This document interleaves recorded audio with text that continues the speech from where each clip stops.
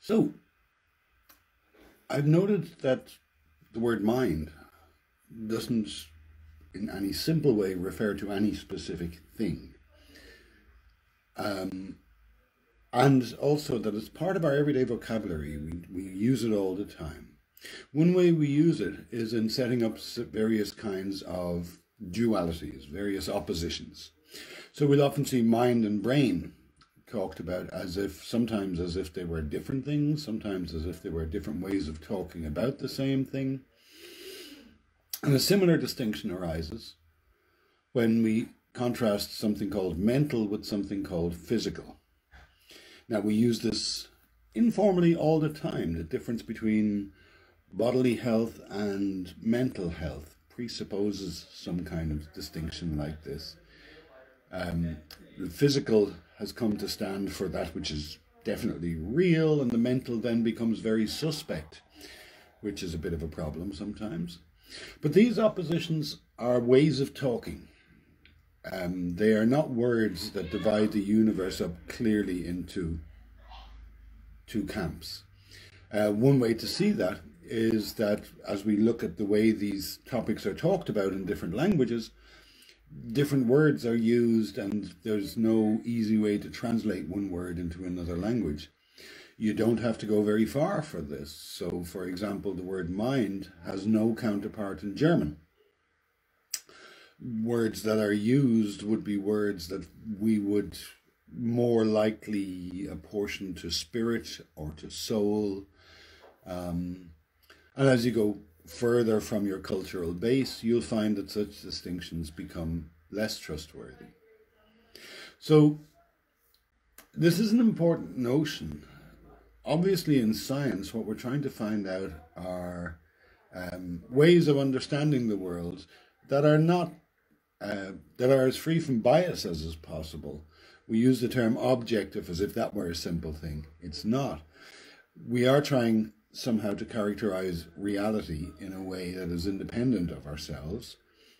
And as we do so, the very language we use to do that is itself born of our culture.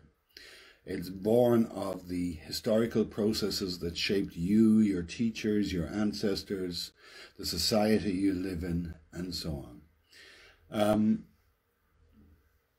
I want to interrogate perhaps the most familiar of these, the mental-physical distinction, a little more.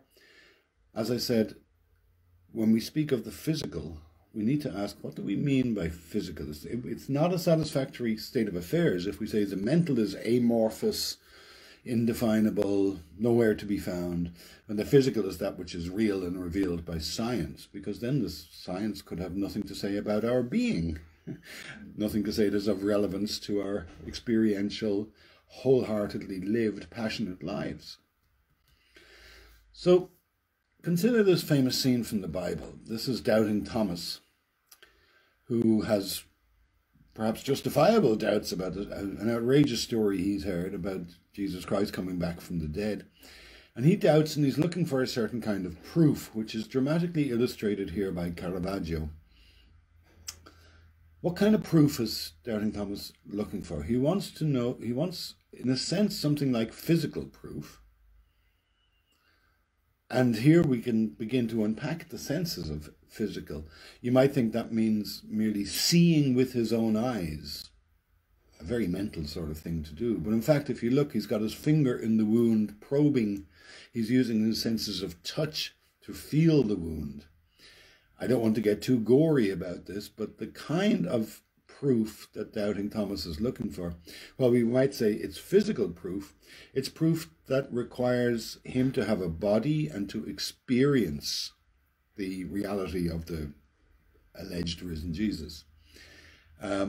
So when we say that he's looking for physical proof, the sense of physical we mean here has nothing to do with physics. It means something like experiential, something which you can experience for yourself without doubt, or something which you cannot doubt, or merely some vaguer sense of really real. Another way to see what the word physical means is to ask, how do people use it? So here are some examples from Twitter.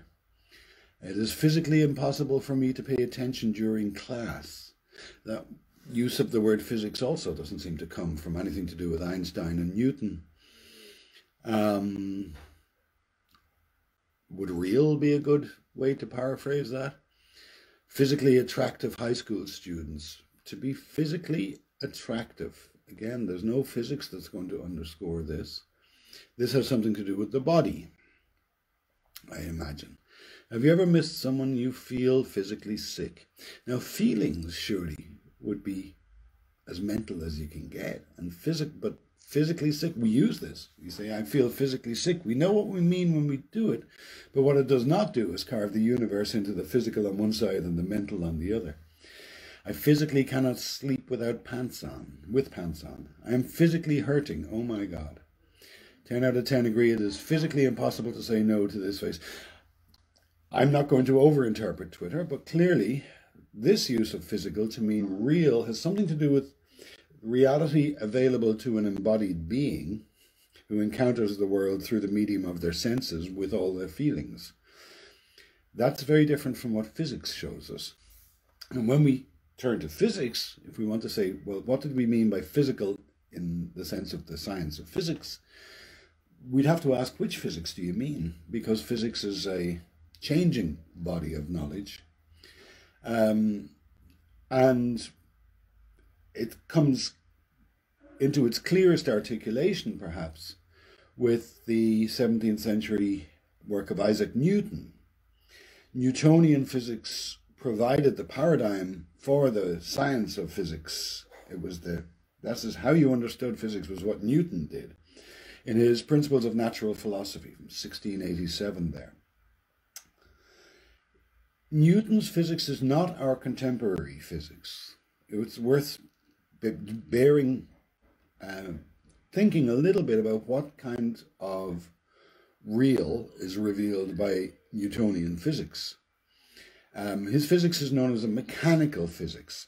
It introduced both the concepts of gravity and force as ways of accounting for the motions of the planet and the motions of things as they fall to Earth.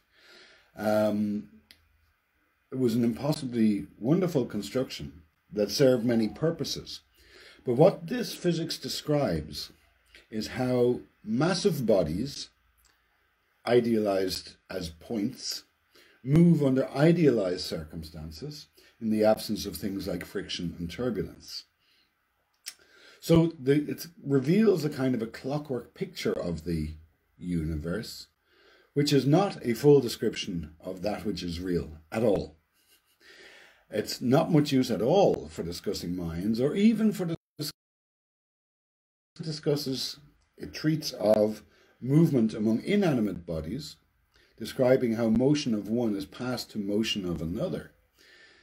It has no way to describe motion that is of another origin, such as, for example, when I move. If any living being moves, it's moving under the influence of very, very, very many forces that are not captured within Newtonian physics. If, for example, any movement were ever voluntary, that would find no representation in this. Newton is part of a huge intellectual revolution that happened around the 16th and 17th centuries, in which an older cosmology that had the Earth at its center was replaced by a different view of space and time, and hence of the position of the Earth and of ourselves within it. One reason Newton's vision was so compelling was that the account of gravitation he gave worked to describe the motions of the moons of Jupiter, and the rotation of the Earth around the Sun, but it also worked to describe apples falling to the ground and billiard balls on a table. That is a very limited way of describing the real, but that link between the heavens and the earth was part and parcel of this massive change in the way people thought about the nature of space and time. I again need to stress that this is not our contemporary physics, and the way space and time are represented in contemporary physics is very different. But it provides a framework that was very, very good in providing us with means for doing things like building rockets, providing a the movement of solid bodies in space, that allowed technological developments and seemed to have great explanatory remit. Many people still think of a mechanistic explanation as being the epitome, the best form of scientific explanation. And this is something of a mistake. Science does not in any sense demand mechanical explanations. And if you come across science asking the mechanism by which such and such happens is unknown, one of the first questions to ask yourself is, should a mechanical explanation be available? So Johnny goes to church on Sunday. The mechanism by which this occurs is unknown. I don't think a mechanical explanation is appropriate there. I choose that example because it's obvious that a mechanical explanation won't do there. And science has very many tools, very many forms of explanation at its disposal, and it doesn't demand mechanical explanation. So physics has moved on, and modern physics has recharacterized space and time, but it's useful to take note of this one difference between Newtonian physics and modern physics. Newtonian physics was developed in order to make intelligible a world perceived by an embodied being in which objects were of the size of things you could throw or things you could look at. Modern physics makes its observations at scales that are entirely remote from the living. So measuring the diameter of the universe, measuring speed of light, distance in parsecs, or the very, very tiny, trying to understand things that are many millionths of a millimeter across, so the subatomic realm. So both in spatial terms, modern physics deals with the very large and the very small. In temporal terms, modern physics deals with the very large and its cosmology, from the Big Bang to the Big Crunch, to the very small, dealing with events that happen and go away again in tiny fractions of a second. So the scale of observation of modern physics has transcended the body. It's gone beyond the body. Newtonian physics still provides us with intuitions about the body, but it has nothing to say about mind. So as you can see, it's not straightforward to say what we mean when we say physical. On the one hand, we mean something very real, and on the other, we mean something that is backed by the authority of science, as exemplified in the science of physics. Those are rather different senses. But science is not a unified activity. Science doesn't just have one kind of story to tell. It's no small matter to make the science of the geographer intelligible to the science of the social scientist, or the science of the linguist, or the science of the physicist. Science is very many things, very many methods, very many ways of approaching questions, infused perhaps by a similarity of spirit, but it doesn't have a single story to tell, and so there won't be a single scientific story to tell about any distinction between the physical and the mental. And one thing that we're going to encounter as we go along in this course is that cognitive science tackles this head on. Cognitive science is an interdisciplinary undertaking in which we seek to integrate findings from very many fields, and that means learning that people in one field use words differently from people in another field. And we furthermore have to take account of the fact that our words are, as I said, culturally infused. So cognitive scientists need to be careful in their language, and they need to develop a sensitivity for how the meaning of concepts change as you move from field to field and from one debate to the next. So this is the most important point to be made here. Cognitive science is necessarily interdisciplinary. This is the logo of the Cognitive Science Society, founded in the 1970s, and around the outside you can see the names of what at that stage were thought of as the central fields of cognitive science. There's artificial intelligence, we'll have something to say about that later. Education is in there. Linguistics, neuroscience, philosophy, psychology, and anthropology. So they're not all sciences. Education and anthropology are not sciences in any strict sense. The others, philosophy is not a science in any strict sense. We'll be asking, what kind of science is linguistics? What kind of science is psychology? How do the insights of neuroscience translate to other areas? So there's lots to inquire about, but this is letting you know at the start that as we pursue questions in cognitive science, we will be using insights from many disciplines, and they don't unify. So you will be left with a challenge to make sense and to be cautious in your sense making of the findings in the field.